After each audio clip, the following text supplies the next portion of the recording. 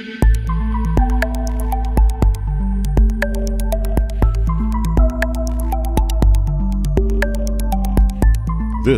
is the Onco'Zine Brief with Peter Hofland and Sonia Portillo.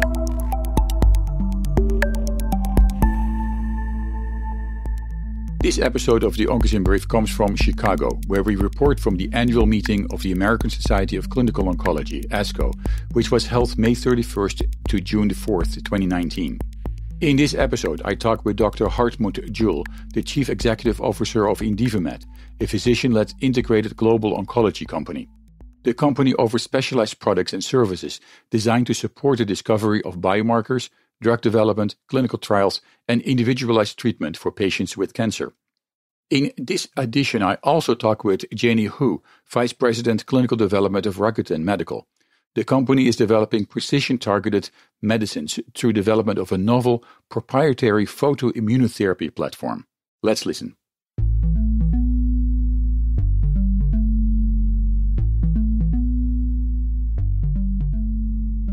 We are at the annual meeting of the American Society of Clinical Oncology. Here with me is Hartmut Juhl.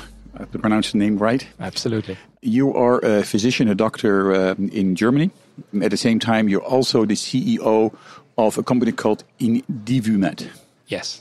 And you are working in an area that is relatively popular in the media in terms of communication, but a little bit less understood in the way we talk about it or what it actually means. It's individualized or personalized medicine, specifically focused in oncology. Now, before we going to talk about that, tell me a little bit more about your own background, because I thought it was very interesting in the little chat that we had before the program about how you got here into this area of personalized medicine and the company that you run right now. So I founded Indivumed. Actually, my background is surgical oncology. I did that in my first 12 years of my career. So I worked in academic surgery. That means I also was very interested in research all the time during my surgical career. At one point, I decided to go in full-time research and started to work at Georgetown University. I had my own lab there about translational research, and I was surprised at the time when individualized medicine just came up at the horizon, that I was very surprised about the fact that in science, in the research lab, people do care about everything in standardization, but they never had thought about, or they don't think about, that a tissue has a history which goes in the research project. And the tissue you talk about, the cancer? I talk about tumor cancer tissue, which is the basis for all discovery and all research in oncology. So the starting point for Indivumed was to understand that if you want to understand the complexity of cancer, and that's the goal of our company, if you want to understand this complexity, you have to take care about the quality of the specimen, and you have to make sure that what you measure is real and is really happening in the patient. If you think about that a patient or a human being is brain dead after 8 minutes without blood flow, and you think about that a tissue specimen usually is in a surgical suite for hours, or at least for half an hour or an hour before it's fixed, you understand how variable the data become if you don't care about this initial process of tissue sampling. And that's where Indivumed started to individualize medicine. So that means that you have a first certain way of preparing a sample? Yes, we have implemented more than 130 SOPs, meanwhile, about how to collect tissue regardless from what tumor entity in always the same way. And we have managed to apply these standards in the hospital network all around the globe. So with many clinics in the US, but also in Europe and in Asia. Now, tell me, when you have that tissue sample, right, for a patient, then what is your goal with that? What are you trying to do with that tissue sample? Yeah, so we collect these samples, as I said, in a standardized way all over the place in the world, all the different places. And what the goal is with these samples to understand the depth of cancer from every individual patient. There are many cancer databases around which have focused on genetics and do genetic sequencing. But we know, meanwhile, like a butterfly is different in the phenotype compared to a caterpillar, and they have the identical genes, that the phenotype is much more important. But the phenotype depends on what has happened with a tissue specimen before it was frozen for research purposes. So the goal is that we understand the complexity of these tumors by going now onto frozen material and compare tumor tissue and normal tissue from thousands of patients where the tissue is identically collected, so it's standardized, and that means we get comparable data over patient cohorts, over countries, over ethnicities, so that we understand the variability of tumors on a global scale.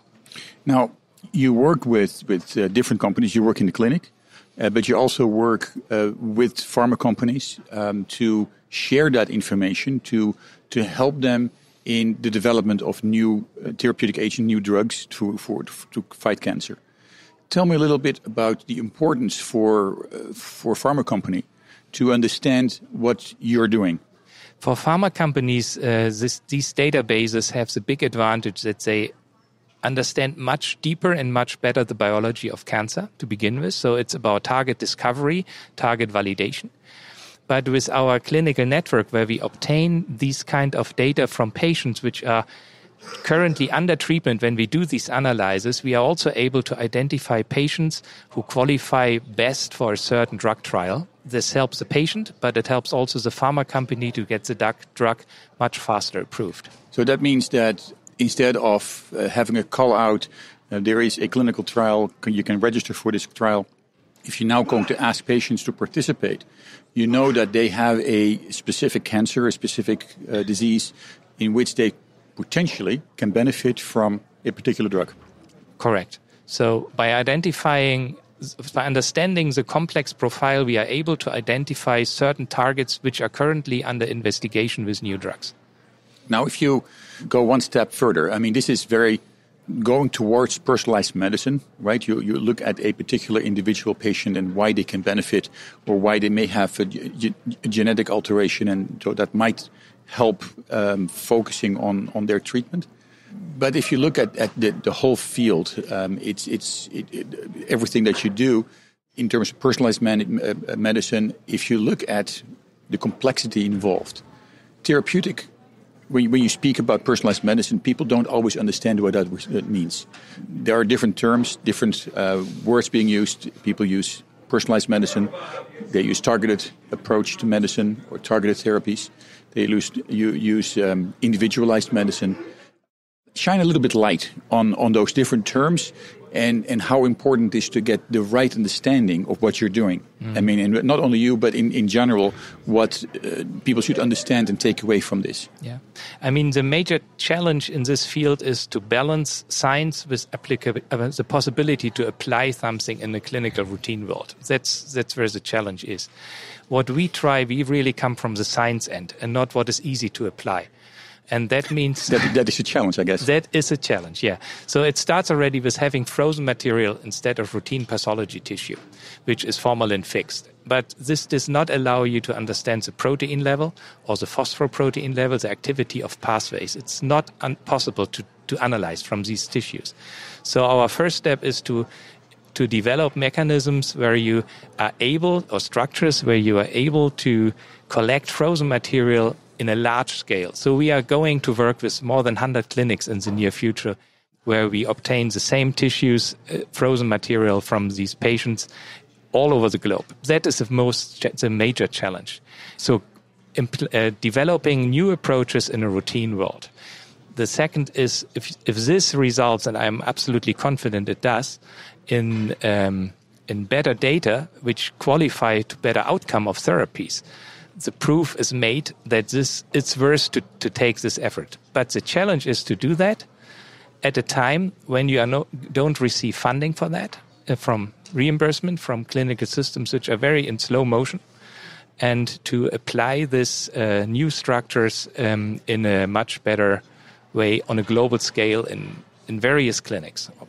And that's what we have solved to some extent. Right. Well, that is a major step, I guess. It's something that really not a lot of people are thinking about, I assume. Let's take a quick break and then we're back with more.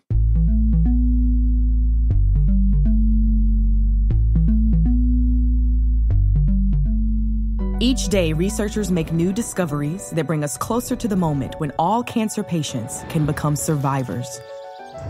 Some days they take small steps. Others, huge discoveries lead to giant leaps forward. This progress, both small steps and giant leaps, happens with the help of clinical trials. Clinical trials are a fundamental path to progress and the brightest torch researchers have to light their way towards better treatments. And if you've been diagnosed with cancer, they may be your brightest ray of hope.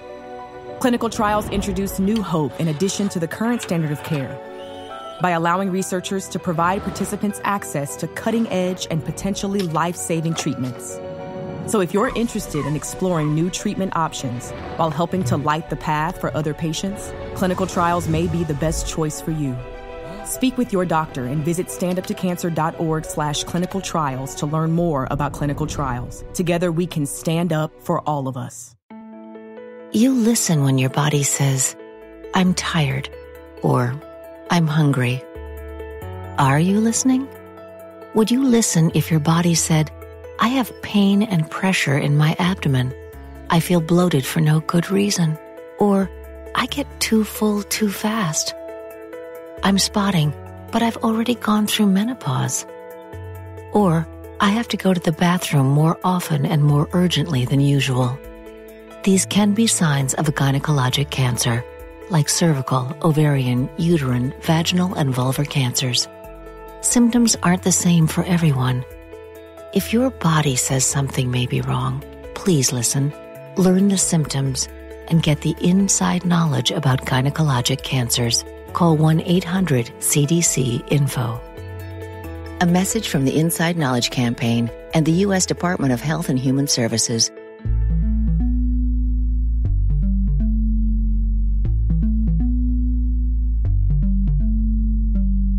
This is the Onco'Zine Brief with Peter Hofland and Sonia Portillo.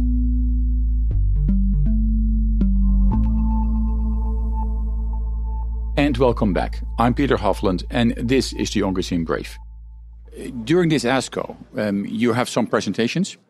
You were looking at. Tell me a little bit about what you tell the people around here. What's going on with what you're doing?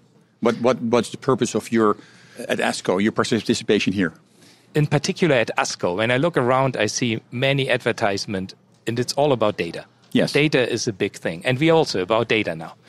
But the main message I have is look on the quality of the data and the depth of the information. And that's a big difference we have. So there are many genetic databases around who say we have genomics. Genomics means in one case we have looked at 30 genes. In other cases maybe at 500 genes. Some do whole exome sequencing. Nobody looks for whole genome sequencing, what we do, which means you measure everything. Then you have to have databases where you look into the protein levels. There are actually none around. We do that too. And what I'm trying to say is not we are the best, which may be the truth. But what I try to say is if you have a complex disease like cancer, where you really want to understand the complexity and you want to simplify your drug development process, you have to understand the complexity. You have to look for a complex solution to address a complex problem.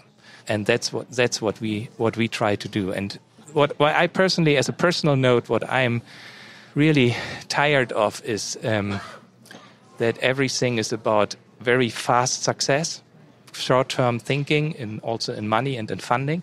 But we have to address the problem with a much longer breath, and that's what we try to do, because that's the only way how you can address this challenge. You mentioned, of course, the differences. I mean, you do this on a global level, and of the fact that a lot of companies or a lot of organizations are looking at only a very myopic view of what's going on in biology, or whether it's cancer biology or potential for treatment. I can imagine that if you are, when you try to collect information and you are looking on a worldwide scale, if you work in Germany or you work in other European countries versus the United States or maybe some Asian countries, that what you do is different. And not because it is the technology, what you try to kind of, the problem that you try to solve, but some of the regulatory aspects are different. How does that impact the way you look at patients, but also the way you look at samples, for example, and the way you look at getting that information out? Yeah. I think overall we do not see a big difference. If you are in Singapore, in India, in Germany, or in the US, there are always patients who suffer from cancer, and they all suffer from a similar disease. And they all look for the best treatments, the patients, the clinics, the hospitals. So from the openness to address this problem in a most standardized way, in a very high quality oriented way, the request is the same. And that makes it easier to come over the regulatory issues. Of course, we have differences with respect to patients' privacy rules. Right. We follow the most stringent private rules we can have, like it's in Europe at this time, I think. Mm-hmm. So we apply these standards all over the globe. So that surrounds the problem of privacy rules in different countries. We follow the strictest rules. If it comes to, there are some differences in countries with respect to handling tissue. In Asia, it's not very popular to get tissue, or it's not possible actually to get tissue out of the country. But we can analyze this in the country and we can get the data out of the country for better understanding. So there are ways to come around these regulatory issues. And we are pretty good in that, meanwhile, having learned this now to do in Asia, Europe, and in the US and different countries. Right. Now, one of the things, and we were talking a little bit about that before, in the communication, in your press releases, but also in information on your website, in when you talk to people, the words revolutionary, game-changing, it's being mentioned. This is changing the way we look at medicine. Tell me a little bit about that. Because, of course, I mean, if you look at, I remember a couple of years ago, 5, 10, 15 years ago, when people started looking at different forms of treatment of cancer, that's game-changing, that's different. We look at presentations at ASCO, well, this is really practice-changing in the way we look at how we treat patients. How is what you do actually changing things? Yeah. I mean, these buzzwords are used from everybody, and it's Exactly. very difficult to find out what is real and what is not real and just use the buzzword. I think the major difference, if you look just on the facts, if you look on what kind of analyses have been done, what kind of data can be provided, that is the convincing part, and that's where I think we can claim such disruptive developments. But at the end, it is about the outcome. And if we have a data set now created within a few weeks, actually, from the basis of our thousands of frozen samples, which is far above any output of information like TCGA, a huge project from the NIH, where we can go far beyond that information now, it's looking at the facts which makes the difference. And, of course, the data and the way to analyze that data. Of course, yeah. And that's, of course, also needed. All what we do now, we couldn't have done it, nobody could have done it 5 years ago. And that's because the computer power? Because the technology was not there to have a sensitive technology to analyze tissues in the stats in a payable manner so that you can afford it. I mean, whole genome project was $1 billion for one patient. Now it's $1,000 for one patient. Yeah. So it became affordable, but then came the computer technology and the power of artificial intelligence, which we add to our data now, which we couldn't have done 5 years ago because it was not available. Okay. Thank you very much. Thank you very much.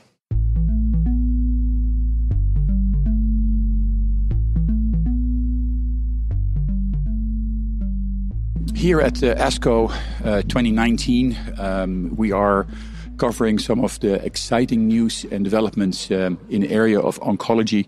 This year there's a lot of new information, a lot of poster presentation, a lot of oral presentations talking about the latest developments in oncology and the treatment options that are there. Here with me is Jeannie Hou. She is the Vice President Clinical Development at Rakuten Medical. I hope I do pronounce that name the right way. Yes, absolutely. You did it perfectly. Thank you. It's like that. Now where is my award, right? The TV commercial. But talking about the company, the Rakuten and the TV commercial and the emphasis that the company has on getting their name out right now and pronounced the right way. Rakuten Medical is a division or a co-unit with or subdivision of the company or working with the company. How is that relation? How does that relation exist? Actually, it's a sister company. This is how we like to refer to Rakuten Medical. We have the same CEO, Miki Mikitani, who is our CEO of Rakuten Medical as well as Rakuten Inc. Right. And Rakuten actually started, Rakuten Medical actually started originally as Experience Therapeutic. Oh, okay. Yeah, it started in 2010 with Miguel Guzman, who is our founder, and he actually licensed in a technology, the Photo-Immunotherapy, from the NIH. So he saw the promise of this technology. Mickey, our current CEO, actually also similarly saw that as well and decided to invest in it. And over the next, essentially, approximately, I would say 9 years, I think, he made additional investments, and today we're a clinical stage, privately funded biopharmaceutical company. Right, and you said Esperion? That was the previous company, or the company that actually is the founding company of what Rakuten Medical is right now? Right. So the original company was Esperion. So it's since changed to Rakuten Esperion, and then finally Rakuten Medical in late 2018. Okay. Now, you have a background in oncology? Yes, I'm a medical oncologist by training. And you have an corporate history as well. Absolutely. Actually, I've worked at AstraZeneca, where I've actually helped design the development of Kybelsa, which is currently indicated for treatment of medullary thyroid cancer. I also helped develop vemurafenib, also known as Zelboraf, at Genentech. And most recently, I helped develop Vismodegib, which is Araveg, for the treatment of basal cell carcinoma. Right. So a very long history and very exciting history to see some of the novel therapies come to fruition. Well, I think I've just been in the right place at the right time, and I'm, incredibly privileged to have been on all of these teams and supported, helped, and made these therapies a success. And that's part of the reason why I would like to join Rakuten Medical. I think this photo-immunotherapy is, I think it's really an amazing therapeutic option that I really would like to prove the efficacy as well as the safety. Let's take a quick break, and then we're back with our interviews coming to you from the annual meeting of the American Society of Clinical Oncology, ASCO, held earlier this year in Chicago. I'm Peter Hofland, and this is the Onco'Zine Brief.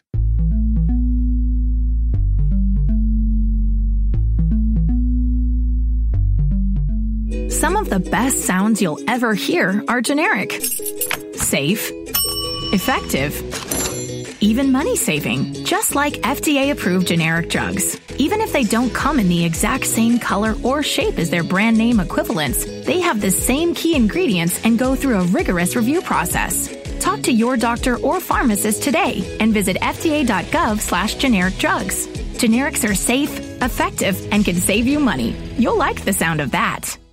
Most of us like to be out in the sun. That's why sunscreen and other safety measures are key to protecting your skin from aging and cancer. The FDA recommends using a sunscreen with a sun protection factor, or SPF, of 15 or higher. Also, look for broad spectrum on the label. That means both harmful ultraviolet A and B rays are blocked. UVA rays age the skin, UVB rays burn, and both cause cancer. But the perfect sunscreen doesn't count if you use it wrong. Don't need sunscreen on a cloudy day? Wrong. 80% of UV rays still get through the haze. Only use sunscreen at the beach? Nope. Anytime you're outside, UV rays attack the skin, so you need protection. And you have to reapply sunscreen every 2 hours. Remember, SPF plus broad spectrum equal healthy fun in the sun. Visit www.fda.gov/sunscreen for more information. A message from the U.S. Food and Drug Administration.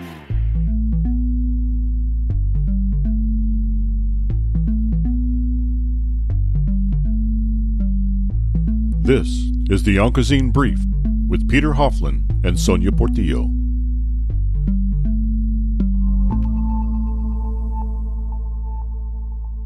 And welcome back. I'm Peter Hofland, and this is the Onco'Zine Brief.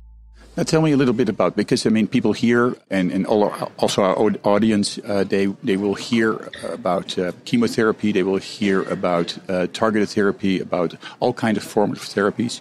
When you talk about chemotherapy, people have a kind of an idea what that might be. When you talk about targeted therapy, people can consider what that is. Phototherapy, photo-immunotherapy may be something they may not have heard about that often. Can you explain simply what that kind of therapy that is, what it means, and how it works?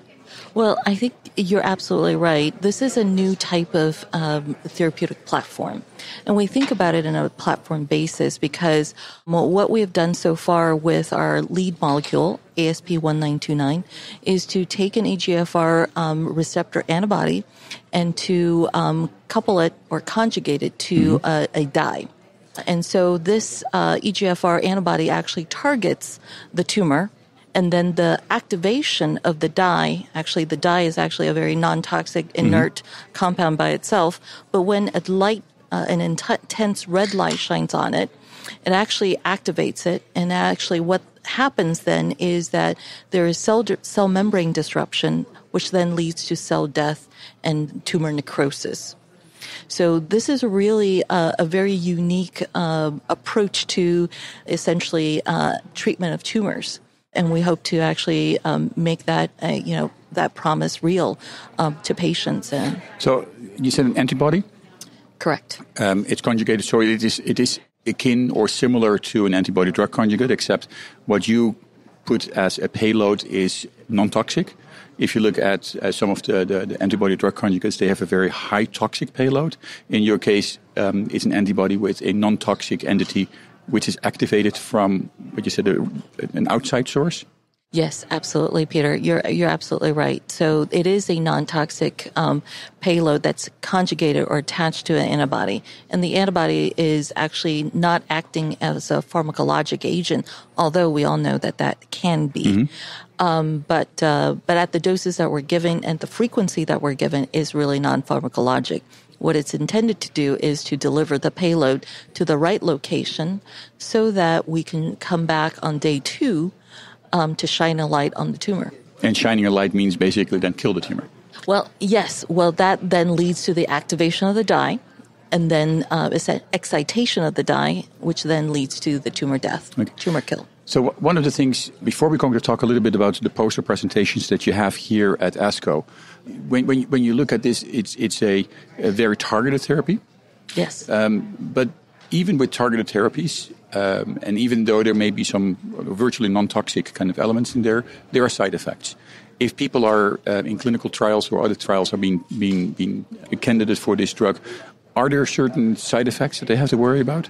Well, I think all drugs have side effects. I think the question is what type of side effect, what the severity of the side effects have been experienced by the patients. And so with our drug, we actually see very few side effects that are specifically related to our therapy. And so items like rash or erythema that is associated can be associated with our drug. And certainly potential for swelling and local, essentially, application of the light that may actually lead to some additional skin irritations. And the way that the light is delivered can actually lead to some swelling. But, all in all, very well tolerated from our perspective. Okay. Now, you have at this meeting, at this ASCO 2019, you have a number of posters. I think there are 2 posters you present, 2 different kind of stages of clinical trials. One is in, I think, stage 1, and the other is in a later stage. Tell me a little bit about those 2 drugs. What's the difference? And I mean, my understanding is they're both in recurrent head and neck cancer. Yeah, so let me just clarify. So we presented our phase 2A data, which is with RM1929. So that is, the drug RM1929 is also an EGFR agent. And so in terms of the targeting antibody. Mm-hmm. And so ASP1929 is just a different type of EGFR antibody, but essentially very, very similar. And so we don't think that there's really any biological or pharmacological differences between the 2 molecules. But ultimately the target might be different because of the molecule, the monoclonal antibody. It's slightly different? No, actually they're not. They're targeting both the EGFR agent. Okay. EGFR receptor. Right. Now, talk with me about some of the results that you had within your poster presentations. Yeah, sure. So in terms of the results that we observed in the phase 2A, we actually enrolled 30 patients in the study. These were patients with relapse refractory recurrent head and neck cancer squamous cell carcinoma. And these patients were primarily older, mostly male, and actually had a number of different locations, including the oral pharynx, the hypopharynx, the oral cavity. And so these patients really have had at least 2 prior lines of therapy, so really later stage of their disease, essentially in the M0, M1 setting. 2 patients have lung metastases, and then several others had skin metastases. So you talk about patients that are gravely ill. Yes. Now, you talk about clinical trial data if a small population. Mm-hmm. That is to prove that the drug is safe? Well, we wanted to evaluate both the safety but also efficacy. So at the phase 2A setting, we're starting to really look at the efficacy. And what we saw in our study is that 43% of the patient actually achieved overall response. 13 out of the 30 actually had a CR. Okay, so it means a complete response, and that means in layman terms they responded well to the treatment. Yeah, no, they responded incredibly well, and I wanted to clarify. I apologize. It's actually 4 out of the 13 had a complete response.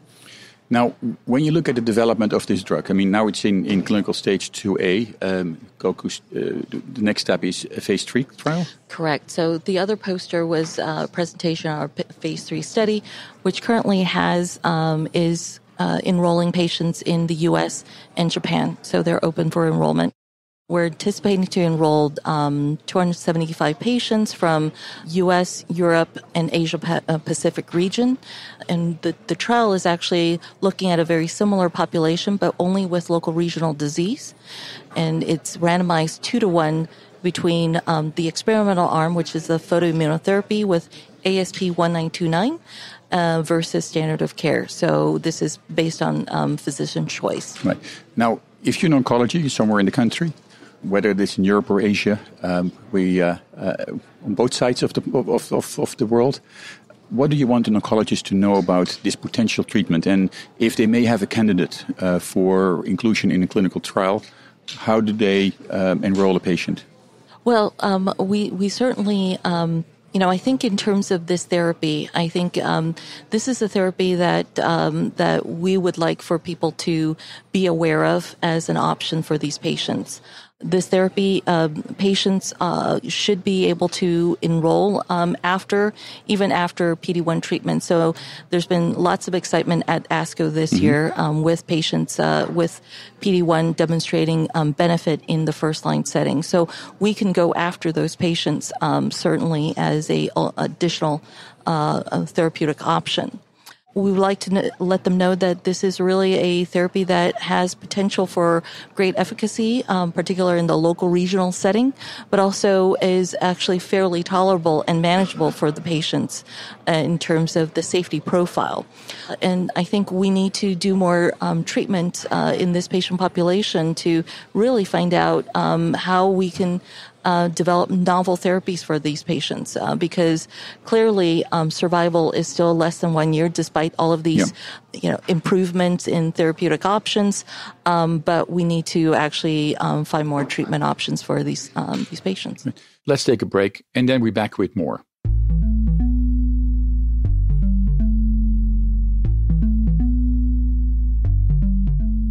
Over the years, you've brought them into your home.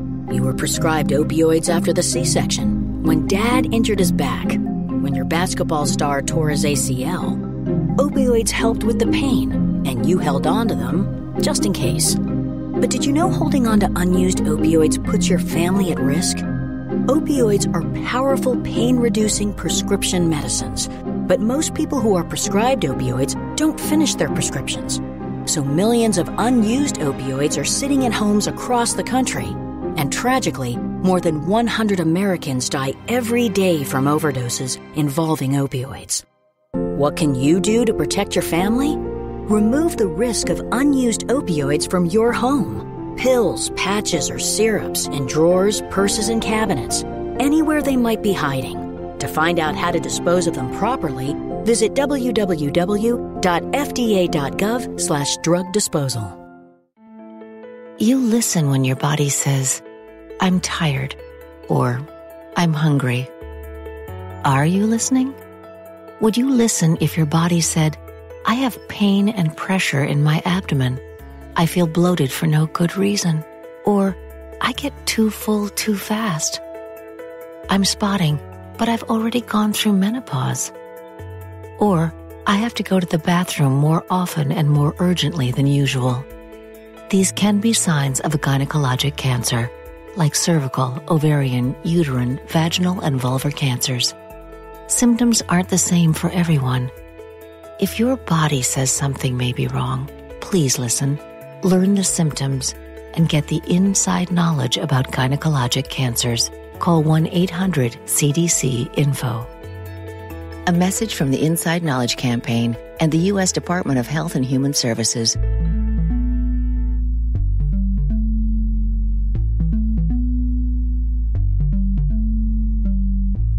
This is the Onco'Zine Brief with Peter Hofland and Sonia Portillo.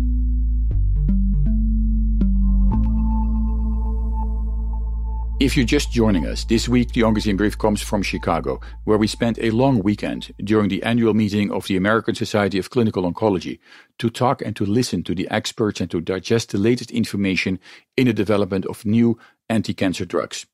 So after phase 3, you have registration. Right. So when you look at where you're right now, and the potential, not only in the clinical trials, but the potential to actually be available to any patient that is actually out there. How long would that take from now till it's available to anyone? Well, I think that's a crystal ball question that it's really hard to answer, Peter. But, suffice to say, we would like to have this available as soon as possible. The sooner the better, in my opinion. If there are people that are interested in participating, they can certainly contact me directly. You can go to clinicaltrial.gov to find out who to contact. We have sites in the U.S., both East Coast and West Coast. We have sites in Europe that we're hoping to start up very soon. Sites in Japan, Taiwan, Korea, South Korea are all open. Okay, well, that's a very generous option. Doesn't happen that often, but it is really exciting that people who may need or are looking, sometimes desperately looking for a way to for treatment options, that they have that option. That is very generous. Well, thank you very much. Well, thank you so much.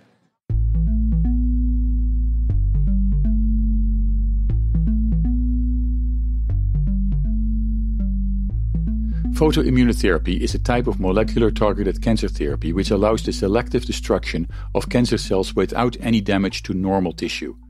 It is a light-based cancer therapy. In our interview with Jeannie Hou, Vice President Clinical Development at Rakuten Medical, we spoke about clinical trials that are underway for this new antibody-based anti-cancer platform, which has shown promise in selectively destroying tumors and activating anti-cancer immune responses. In our interview with Dr. Hartmut Juhl, we spoke about the unique services offered by his company, which provides the foundation for the analysis of complex clinical and molecular signatures from cancer patients, enabling researchers and physicians to better diagnose and to tailor cancer treatment to individual patients. We are at the end of this special edition of the Onco'Zine Brief, recorded during the annual meeting of the American Society of Clinical Oncology. For more information about clinical trials and drug development and how new anti-cancer agents are benefiting patients, visit the website of the American Society of Clinical Oncology at www.asco.org. Here you can find more doctor-approved information.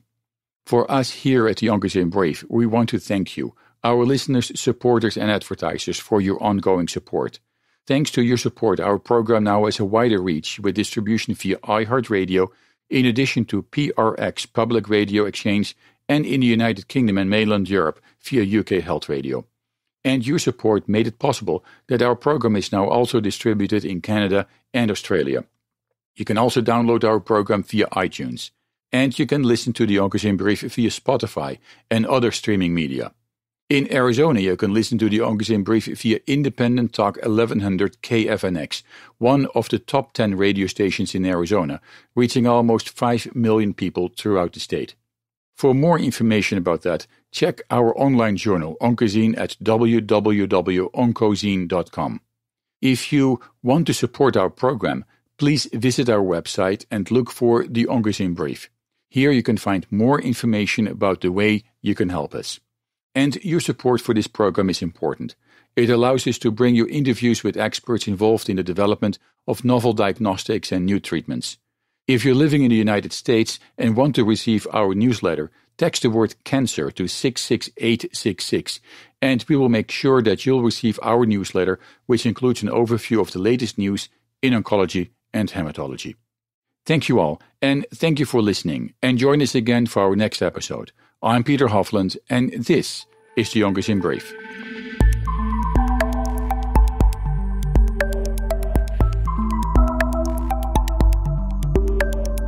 The Onco'Zine Brief is produced for Sun Valley Communication by Peter Hofland, Sonia Portillo, Evan Wendt, David Kaler, and Sean Mayer, and distributed by InPress Media Group. Support for the Onco'Zine Brief comes from listeners of this station and our commercial underwriters and advertisers.